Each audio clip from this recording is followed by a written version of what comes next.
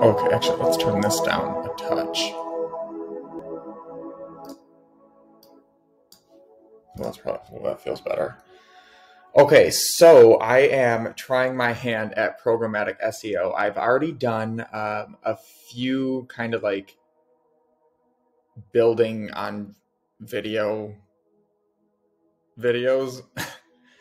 I've recorded myself while doing the process itself, but I haven't really explained any of it. So I wonder if I can pull this up. I can. Let me just go. Oops. Bear with me. So I have it in here, unpublished so far. This is what is generated after it goes from in progress to done, or once these change or whatever. I guess I should just,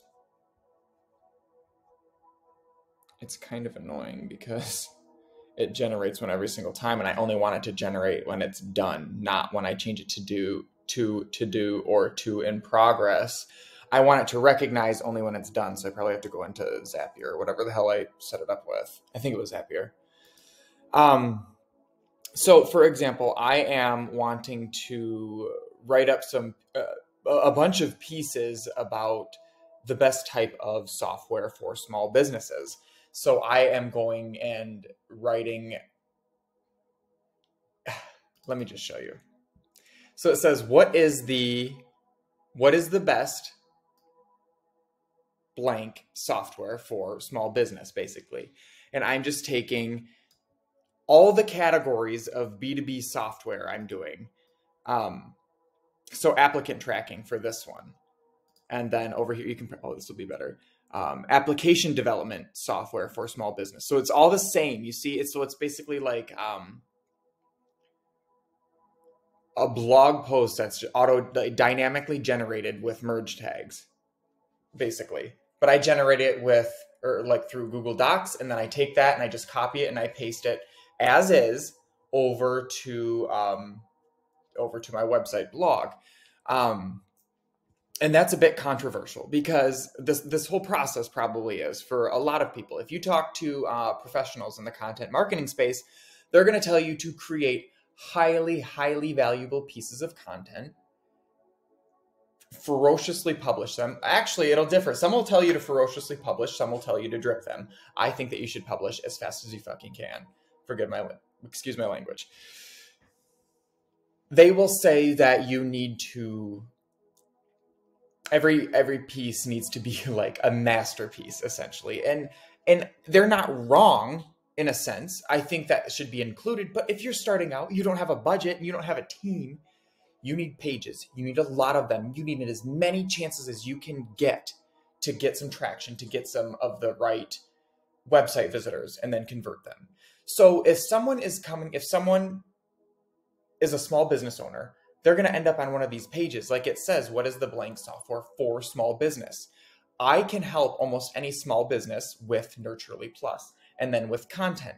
They need content themselves like this. However, I have my writers write those perfectly perfect masterpieces every time. So I have that incorporated as well as this programmatic SEO, or that's what it's called anyway. I know if I Google programmatic SEO that I will be able to learn what I need to learn. So I don't know if it actually should be called that. But let's go into one of these docs and see what I have right here. So I have a source for all of this, and I go through and I rank. I take what I know from the industry plus what the reviews say and their current ranking. So I have my own little formula. And I come up with who's the best applicant tracking software for small business. Well, in this case, it was Bamboo HR. So I'm a sucker for good formatting, and this is really hard for me to look at. Because this is not formatted very well, and I'm not really looking for it to be perfectly beautiful. I want to put it out there, put the words out there, have Google determine whether or not it's going to rank and whether or not it's going to index it even, where it's going to rank, and see if it does. Some of them it's not going to rank right away, but some of it will. I would rather not guess what's going to rank, and I'd rather just throw as much as I can and see, like, let it self-select, let the content self-select, and then focus all my resources on those ones, rather than, again, guessing which one of these is going to take off. They're not going to take off. They're going to, so for example, the project I'm working on now, this one right here has like 172 pages that I will be uploading, or posts. I don't anticipate those pages getting more than, like, I don't know, 10 to 20 visitors a month, like one a day, less than one a day. But if you have 5 pages doing like one a day, and I have, hypothetically, 30,000, who's going to win? So the people who are in the content marketing space are absolutely worth their value and more. However, there are scenarios in which this helps, in which you need speed. Startups need speed.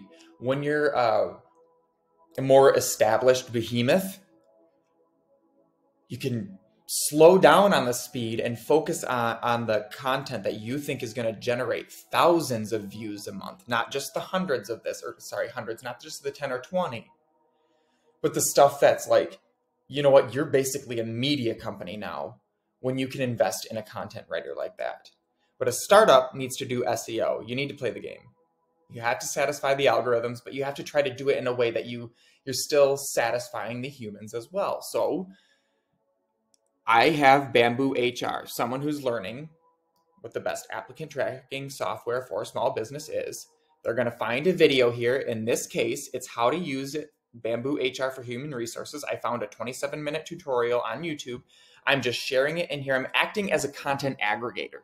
So some people do this like just for their email newsletter, except I want to put it out on on the internet, so that it can live forever. An email is going to get deleted. Like, really, you can just copy your email and post it over. If you're reading this, or sorry, listening to this, you need to slow the hell down. If you're listening to this and you have an email list, consider just literally copying that email and publishing it as a blog so that it can live out there forever, or have a chance to do something. You know what I mean? So I had that YouTube video. I take the description of the YouTube, of that YouTube video, and put it there. I put the link to the YouTube video. There's also an embed there. This has Bamboo HR's page. This is all dynamically generated. And eventually I could have my own affiliate link there. The ones that take off, I will focus on that. I know that a lot of people go to Reddit for good information now, or they will type in their keyword and then include Reddit after that, because they know the people that are dominating the search engine, or the search engine results page, are the people like me who are trying to rank their content there programmatically, or it's like, or using some type of artificial intelligence, I guess. This is not artificial intelligence in that sense. This is basically like levers and pulleys.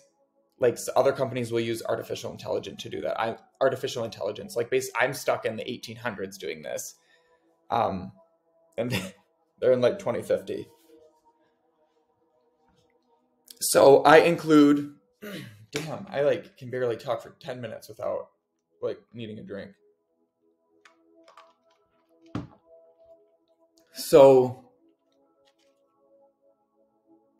I will include basically who asked the question. I'm trying to give credit every possible way I can.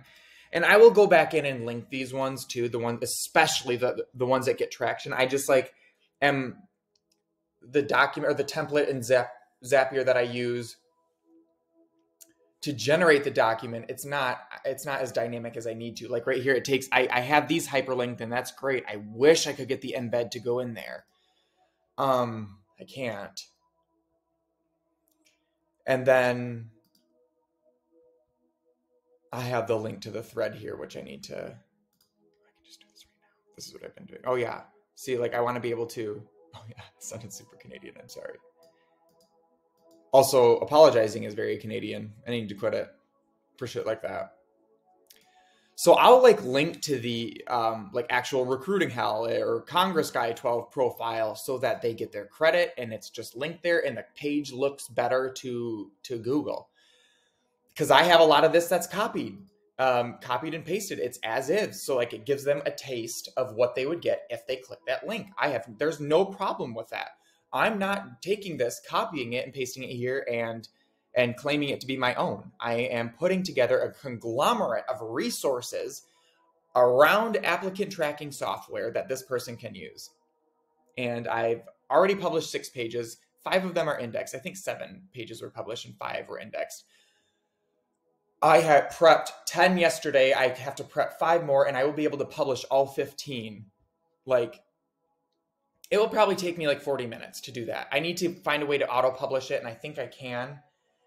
Oh, it's just, I am not technical at all. So anyway, moving forward, it says, I ask, is it easy to use? And then I will literally take that question, is Bamboo HR easy to use?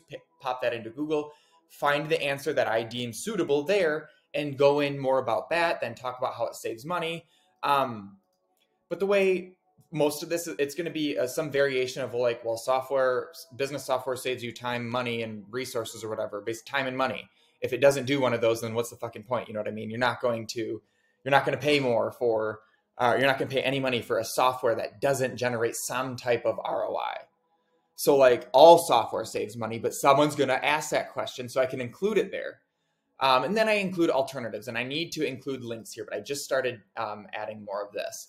I will include alternatives here because I can't, like, Bamboo HR is best for maybe a lot of people or maybe a small segment, but like not everyone's the same. The people that are coming here might want something else, so I'll give them something else. Include a link there, eventually maybe an affiliate link as well. And then at the end, I included a CTA. This is just really my second project, my first big project. So I just wanted a simple call to action, and I wanted to see what I could do with it. So I'm including my affiliate link for AppSumo, and then just their direct link. Like, it looks ugly. So like,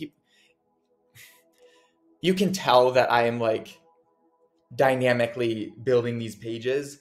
So I put here, like, if you're uncomfortable with me like making some money off of that, it's really, I get $10 in AppSumo credit. So if I want to go buy a software, test a software out on AppSumo, I get $10 of credit. I don't get $10 in cash, but if you use my link, then you will also, you will get $10 in credit signing up. But if you just go and sign up, you don't get anything. But you should be able to find someone's referral code.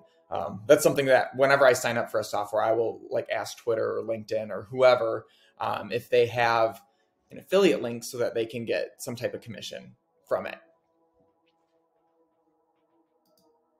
Makes me feel good too.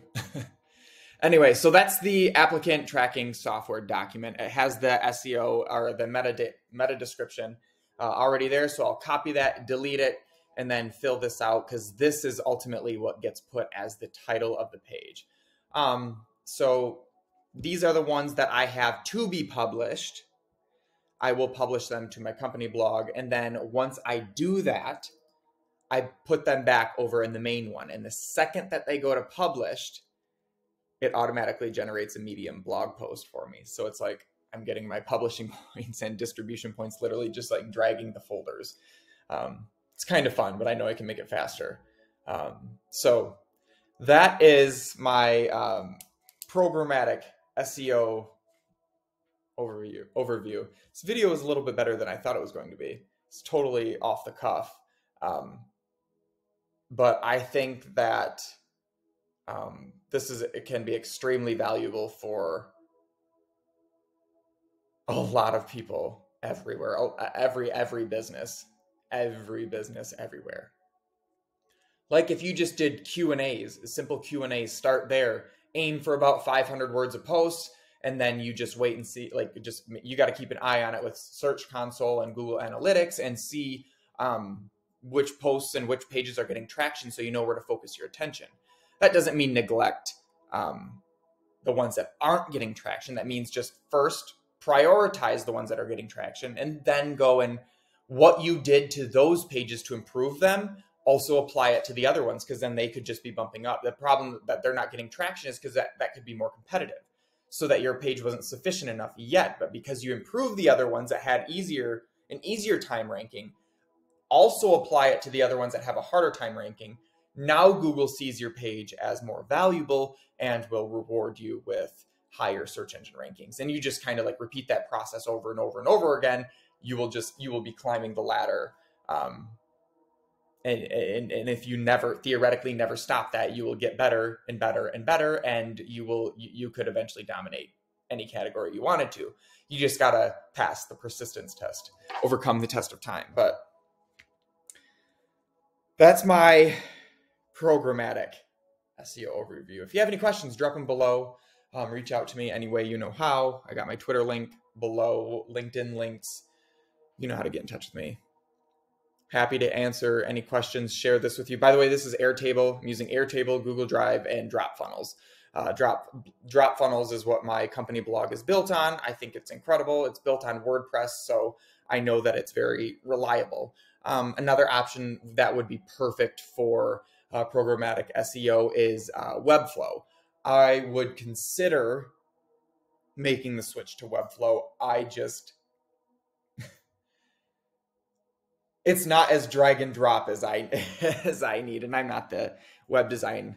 I don't want to be a web design expert, so I will have to wait until I can hire someone to do that, and then I will pay someone to migrate me over from DropFunnels to Webflow. So roundabout way, if you have the opportunity now and you know of Webflow or you have experience, start with Webflow.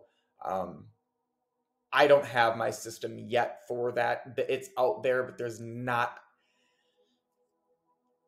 Few people are talking about this right now. A lot of people are doing it, but few are talking about it actually. And it's only popped up in the last maybe year.